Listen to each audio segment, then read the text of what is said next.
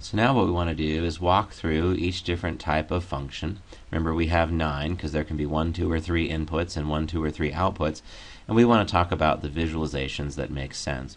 We talked about either looking at the inputs and outputs together, which is a special thing called the graph, or looking at just the outputs, or looking at just the inputs that lead to a particular output. We're going to look at each of those 9 different types in terms of which of those 3 visualizations makes sense, or which one will we have to use. So let's see. This is the case that you're most familiar with. If I were to write a function like y equals sine x, or we could use the notation f of x equals sine x, right? This is a scalar valued function of a scalar, because it's scalar valued because a scalar comes out, function of a scalar because a scalar goes in. So you could also, let's see, this is a non-linear function, but if you want to think about a linear one, maybe f of x equals 2x. That would be an example of a linear function of this type.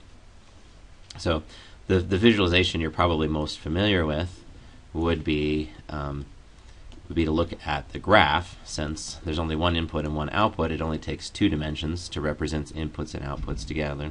So for example, if we wanted to look at the graph of sine x, then we would see a graph something like this. And, okay, going on infinitely. It's a 2 pi periodic function. So we can see the inputs and the outputs together. In that case, it takes 2 dimensions to do that.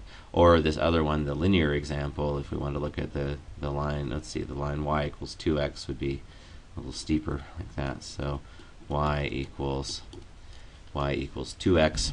There's that function. But so there's the graph, inputs and outputs together. I guess we could also think about this as a parametric curve. For example, we could think about the sine x could be maybe you have a mass on a spring, and so maybe this is modeling a mass on a spring, and so it's hanging there from the ceiling on the spring, some mass, and you come along with your hammer and you bang that spring. So your hammer comes in here and boom, and then what happens is the mass then goes up and comes back down, and then goes up and comes back down, right? So we can think, if we look at the motion, we're just looking at it's how far is the mass away from its equilibrium point. And then if we have this sine graph, right, then we're thinking about the outputs alone. They just lie along a line. So I guess we could think about a parameter, think about that in terms of just the outputs. We have it oscillating here between these values. That visualization doesn't give you too much, but what if we had a car going down the highway? So we have this highway, and we just measure position based on the mile markers. And then we could think about just one axis to represent the position as a function of time. Maybe that position, if you're going 75 miles an hour, would be 75t, right, where t is in hours. So if we had bounds on t, maybe we start at time 0 and we take a 3-hour trip. And so we'll go from 0 to, let's see, 75 times 3 would be 225. So we could look at this as a parameterization, right? We just have this segment, pretty boring, right? And we're going out in that direction, just looking at the outputs. Suppose we could also look at just the inputs. So we could say, okay, well, for what values of x is the sine of x equal to some particular value that's valid? So maybe we want to ask, when is the sine of x equal to 0? Then we could look at all those points, right? We could just look at the input points that give us a value of 0 for the sine. Well, it's 0 at 0. It's also 0 at pi, and it's 0 at 2 pi. So we just have a whole bunch of regularly spaced points forward and backwards. So this would be a really simple example. Of course, the graph is very handy, right? We could also look at the outputs of a function of one variable, although it's a little bit boring. Or we could look at the inputs of this function, so just the inputs that lead to a particular value. So if we wanted to know more about the function, we could look at the inputs that lead to 0, we could look at all the inputs that lead to 1, and so on, right, in order to get a sense of this function. That would be spending a lot of time. When you can see the graph, you can get that information pretty quickly. Okay, so let's go up a level here and talk about functions with one input and two outputs. We've already seen some examples of these. Since there are two outputs, this function is vector valued, so it has the output is a vector. We could think about those two outputs as being maybe a location in the plane, so we could call them x of t and y of t. So here we have an example of the kind of function we're talking about. Maybe a specific example would be what if x of t is cosine t and your y location is sine t. Now we could look at the graph of this function. So we could think maybe this could be our x-axis, this could be our y-axis, and then we could have our t-axis going this way. So what's going to happen in this case then when we look at the graph is we know that this is going to be going around in the x and y points will always lie on a cylinder, basically in x, y, t space, because x squared plus y squared is equal to 1. And then as t moves on, we're gonna stay on that cylinder, but we're gonna curl around.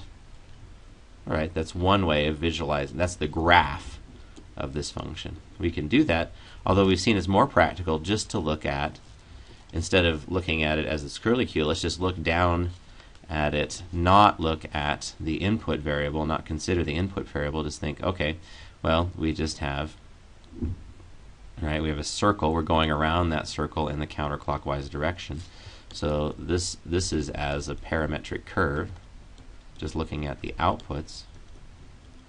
And then our I guess we could also look at level sets, although that wouldn't be very handy, because we'd have to think about all of the values of x and y that get mapped to a particular point. So the level sets might be kind of boring or not so useful in this particular case, especially when we have two really nice visualizations in terms of the graph or as a parametric curve. We could also have let's see, parametric plane curves that are linear. Here would be a linear example. R of t equals 2t comma 3t, right? So your x location is 2t, your y location is 3t. Because a comma in a vector, you can think of that as meaning over. This is actually a column vector. So it's the column vector 2t, 3t, which is also a 2 by 1 matrix 2, 3 times a 1 by 1 matrix t, if you like. So you can represent this linear thing as a matrix times a variable, in this case t. The visualization here, if x equals 2t and y equals 3t, then we have in the plane, let's see, x is 2t, so t is x over 2. We can plug that in here and find that y equals 3/2 x.